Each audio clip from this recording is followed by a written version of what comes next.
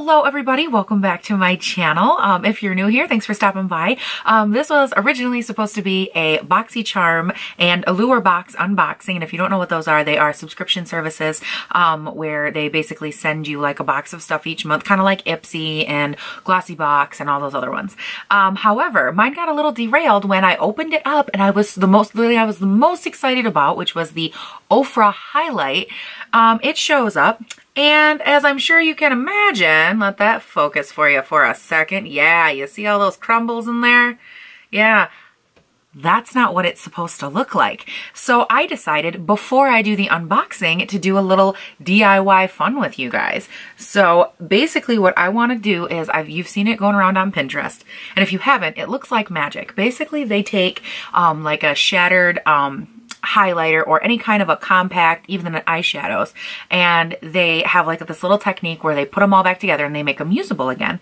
And I thought, what a better time to do like a little DIY type thing. So I built up this really fun little stack right here. I have like 1, 2, 3, 4, 5, 6, 7, 8, 9, 10, 11, 12, 13, 14, 15. I have 15 items stacked nice and tall, so that way we can kind of hopefully see this party together without me spilling it on myself. Now, if I do, whoo, that's gonna suck, but we're hopefully not going to do that. So basically what I did, let me grab my phone here, is I went on Pinterest and I grabbed like what looked like the two most common ways to do this hack. And I kind of figured I would take and do like an amalgamation of those two different hacks.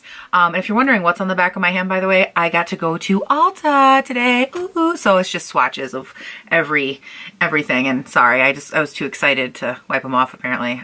I don't know. But anyways, back to this. I went on their website, on Pinterest website, and I found two different ways to do this. And I mean, it's all over the internet. I just did like a real quick, find it type thing. And what I came up with is basically what they want you to do. And maybe this is just like the layman's version, I don't know. But the one that I found is basically you take the product, you mash it up like nice and fine, which it looks like the United States Postal Service did a wonderful job doing that for me already. I'll probably mash it up a little bit more, but you mash it up. And then you take a little bit of rubbing alcohol and you kind of dot it around so it's like not liquid, but kind of goopy. And then you take a paper towel and you press it out. And then the concept is that after it dries, it's ready to go. It's a good highlighter again. So I figured we would give it a try. So let's go. Okay, the first thing I'm gonna do is I'm just gonna take this little tiny, it's like a pencil brush for my eyeliner, and I'm just gonna take the end of it here, and I'm just gonna kind of go in and mash up this, I don't know if you guys can see it or not, but I'm just gonna kind of go in here and mash up all this already pretty well mashed highlight, I guess is what we're gonna call it, although right now it's just more like gem dust. But we're just gonna kind of go in and get her all emulsified. Okay, I am gonna say that we are good and mashed here. Let me tap off my little scientific tool here. Wow, that's really pretty. Woohoo! But anyways, let you guys take a little look at that here without spilling it. I have it pretty finely mashed in there. You can pretty well see it's just crumbly, nice grains of sand that I'm, again, praying don't just go poof all over the place, because wow, would that be unfortunate. So the next step, I guess, is to take the rubbing alcohol, which I'm just using the Meyer brand rubbing alcohol. Nothing's fancy, but you just take some rubbing alcohol and you want to get, you're supposed to add it with like a dropper or something, but like, let's face it, I'm not that technical of a person. So my thought process here was I was going to put some of it into the lid like so.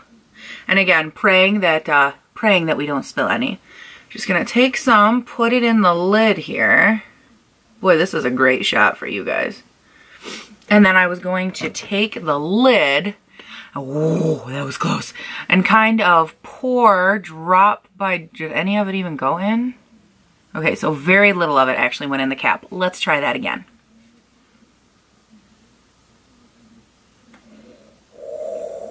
Spilled it. Okay, try this again. Couple drops. Now you don't want to like oversaturate it, I guess. I don't really know. I could be making that up, but I just poured a little bit, like I'd say like a half a teaspoon roughly. Poured that in there. I'm gonna take my magical blending wand stick. Okay, and I'm just gonna kind of stir that up. And again, according to the thing, you kind of want it to have like a paste consistency. As of right now, this is a little bit unnerving. Okay, thinking I might need a little bit more because let me show you guys here. It's pretty clumpy still. And that was again after only about a half a teaspoon. And so I'm thinking I'm gonna add just like a little bit more out of the cap still. And just kind of dump it in there. And I did about another, that time I did about a half a teaspoon. But I think, again, I don't think it's so much about the amounts because every like compact and every shadow and everything like that's going to be different. But I think it's more about the consistency that you're going for.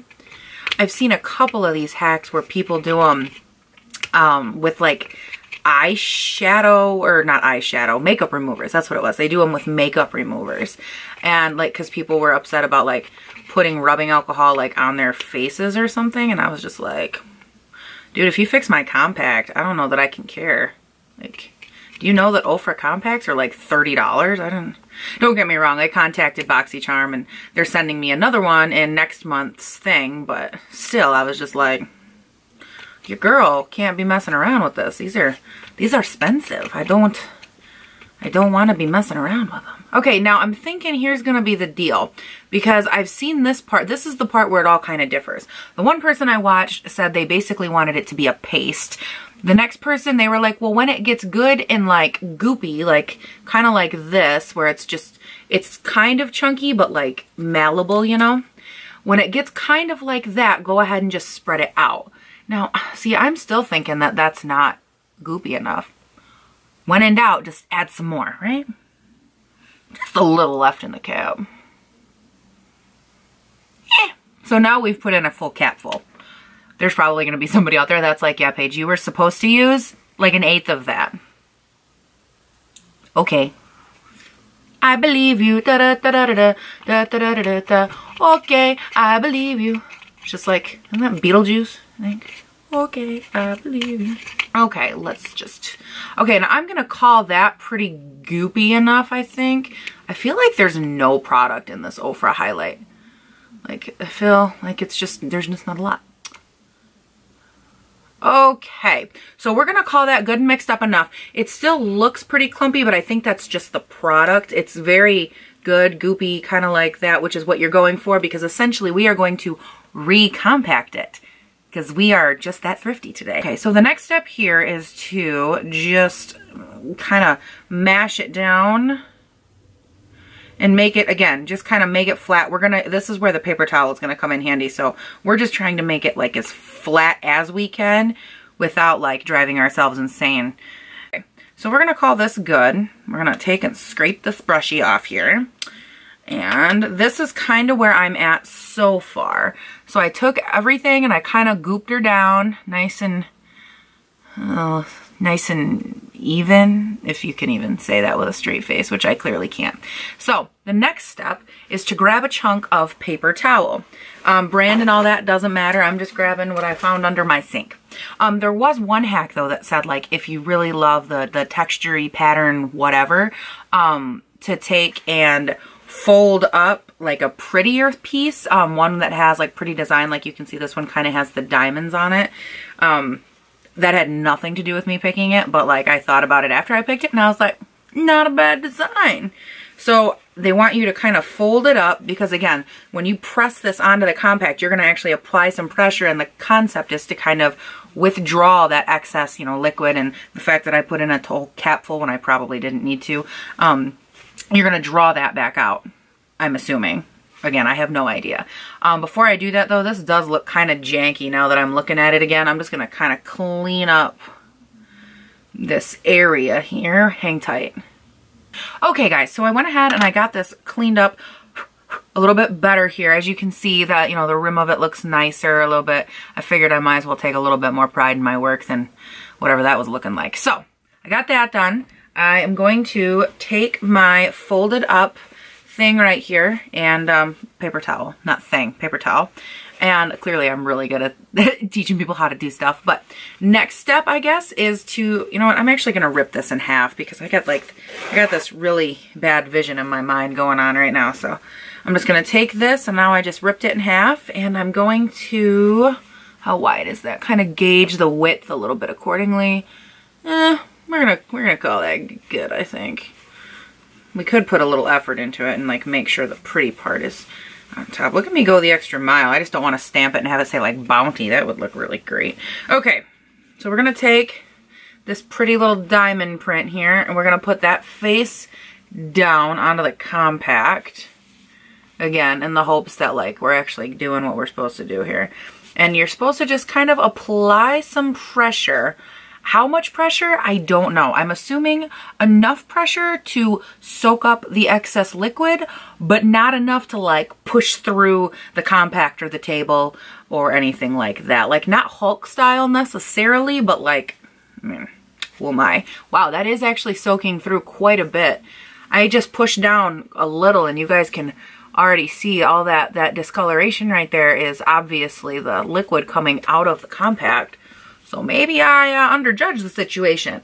So we are going to, in fact, take that other half I ripped off and just kind of lay it down on top of that and keep on pushing. Okay, guys, so I've been pressing on this here for a couple of minutes, just really kind of working my way all along and around this rim here, making sure that I get everything I'm supposed to get out, or hopefully. I'm hoping that when I lift this thing up that it's not just like womp womp, because you and I are going to see it for the first time together, so ha. Okay, so what I'm going to do now is I'm just going to kind of gently remove this paper towel. I guess I should do it toward you guys.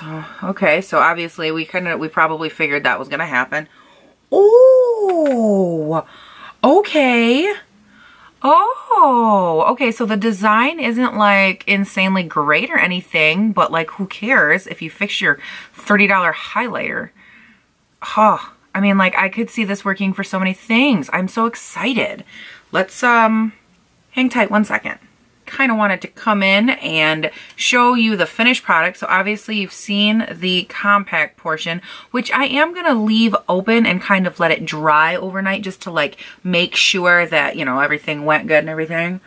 Oh, I hate it when I get an itch on my nose, especially when I'm working with highlighter. I probably look like Rudolph now, but anyways, you kind of go in here. I'm going to let her dry, but that's the end result. I did go in and I cleaned up the lid. That way it actually looked relatively self-respecting. And yeah, I'm gonna call this one a win here. I mean, I should probably picking up, nothing crazy's going on, and like look at that. Oh my gosh. Okay, is there any light for you guys to see that? Let's just like kick this light over there. Oh, look at that. Just come on. Is there a spot left on my hand for me to swatch for you guys? Oh my gosh. Can you just imagine it? Okay, everybody, I guess my camera just decided it was really tired. I mean, it is late at night, so it probably just needed a little siesta. Anyways, I did go ahead and I swatched those highlights for you. It's probably hard for you to... Oh, no, you don't. You can see them. Oh, God. Aren't they just gorgeous? Ofra highlights. Oh, I love a dramatic highlight. Anyways, you guys will see the rest of the unboxing of the BoxyCharm and the Allure box tomorrow as soon as I get them filmed. But for now, I just wanted to show you, like, this definitely is a great hack. Like, I don't care if you spend $1 or $100 on a freaking compact. I don't like my stuff to go to waste, and this is a great hack. So I'm going to leave it open, let it air dry, but I'm calling this hack a big, like, thumbs up awesomeness because I have the dropsies. During the making of this film, there were countless items, shins, arms, harmed in the making of this video because I am a complete klutz and I drop everything.